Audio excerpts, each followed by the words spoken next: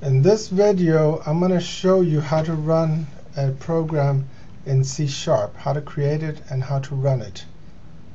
First thing, we can either select new project from this link if it's available, or you can go to the file, new and project. I'm going to use the link.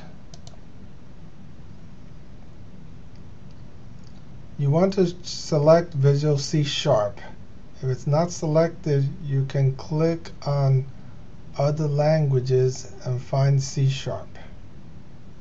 So I'm going to make a Windows Form application. Right now it's up to Windows Form application 7, so I'll just leave it as it is and click OK.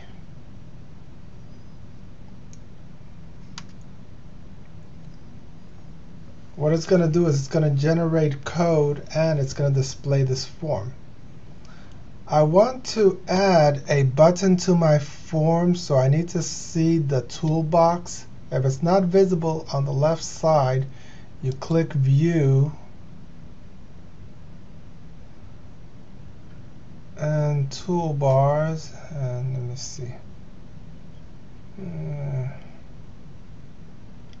Okay, right here, Toolbox. In my case, it's visible, so I'll click right here. And I want to find a button.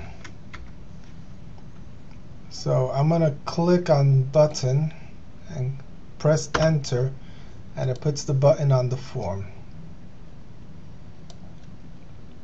Now what I want to do is that when I click on this button, it's going to display a message. So I'm going to double click on the button, and it's going to open the code window.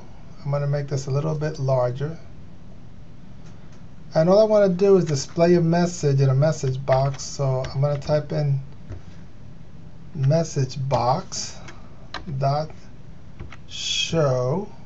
And you can just, if you're using the IntelliSense, you can just select what you want and press tab. And I'm going to show a message. I love C# exclamation point. And all statements in C# end with a semicolon. So now I am ready to run my program. I'm going to switch to the form view. So this is the form that's going to appear when you run the program. So there's a couple of ways you can test your program. You could go debug, start without debugging, or start debugging. Or you can click on this start button that has the green arrow. So I'm going to click the start button. And when I click the button, it displays a message that says, I love C#. And that's how easy it is to create a program in C#.